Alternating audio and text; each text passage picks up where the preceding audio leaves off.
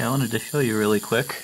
I opened up the wireless router. It's making this buzzing noise, which is really obnoxious. I'm sure you should be able to hear that. This, let's see, these are actually vibrating. Listen. And then this cap here, even though it's not bulged, it's really hot. I'm not sure about this one. They're both kind of warm. So I think this cap and this cap down here are probably bad. High ESR, meaning that they probably dried out and they're not filtering the DC line as well as they should.